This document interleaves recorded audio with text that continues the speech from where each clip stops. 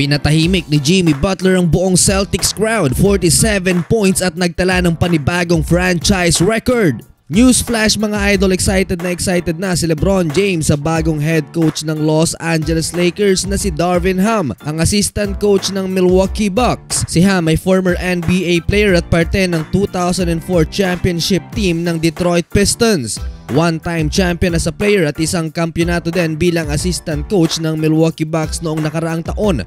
Pagkatapos ng NBA career ni Darvin Ham noong 2005, makalipas lang ang isang taon, inapadpad nga ito ng PBA at naglaro bilang import ng Talk and Text Phone Pulse noong 2005 to 2006 Fiesta Conference. Kaso natalo sa kamay ng Air 21 sa quarterfinals ng komperensya. Maaalala si Darvin Ham noong panahon niya sa PBA sa kanyang back and forth in-your-face dunks kay Ronnie Del Di Ocampo. Maaalala din si Darvin Ham na bumasag ng backboard noong panahon niya sa US NCAA.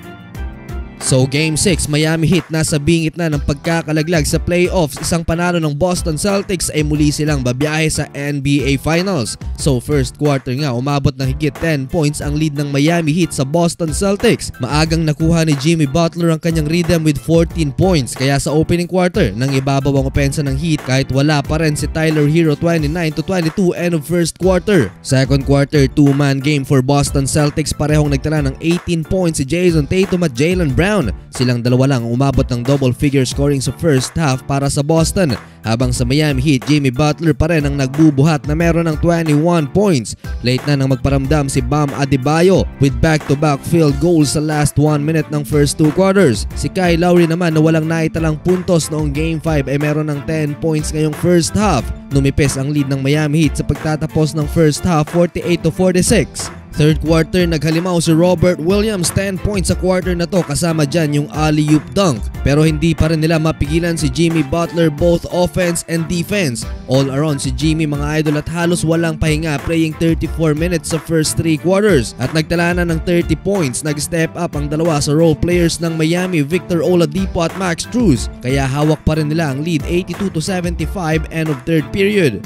Early fourth quarter, naging threat para sa Miami Heat si Derek White coming off the bench para sa Boston. Nasorpresa ang Miami sa pag-init ni White kaya nakadikit ang Celtics. Dito na nag-take over si Jimmy Butler, nagsimula sa corner 3-pointer at floating bank shot. Meron ng 40 points si Jimmy Butler. Down the stretch, 2 deadly 3-pointers for Boston. Lamang na ng tatlo ang Celtics 94-97. Sumagot din naman ng 3 kaagad si Kyle Lowry. Last 2 minutes, madami pa ang nangyari mga idol na fouled out si Kyle Lowry at namintes ni Jaylen Brown ng 2 crucial free throws para sana makuha nila ang momentum, pero nabaliktad ang laban sa end 1 play ni Jimmy Butler. Dahil ito ang naging turning point para makuha ng Miami Heat ang 6-point lead. Pinatahimik ni Butler ang buong Celtics crowd sa napakahirap na turnaround jump shot na ito mga idol. Ito ang sumelyo sa panalo ng Miami Heat. May Game 7 pa at napaka-intense nga ang resulta ng Game 6. Final score 111-103. Nagtala ng panibagong franchise record si Jimmy Butler. Most points in franchise playoff history facing elimination. Nagtala ng 47 points, 9 rebounds, 8 assists, 4 steals si Jimmy Butler playing 46 minutes. At walang pahinga yan mga idol noong second half. Habang sa Boston Celtics nagtala ng 30 points, 9 rebounds si Jason Tatum.